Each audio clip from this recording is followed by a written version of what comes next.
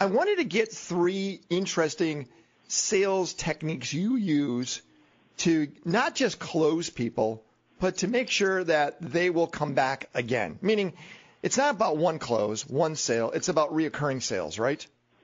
Right. And, the reality of it is that people always ask me, I trick people when I'm kind of doing my little sales training. I say, when is the sales over? We're going through the sales process. When is it over? And the answer is never. The sale is never over. The cost of customer acquisition is so terribly high that you cannot afford to grow a business while constantly finding new business all the time. It's always important to remember that your best customers are the ones that you already have. People who've already given you money, they like you at least enough to give you their money in the past.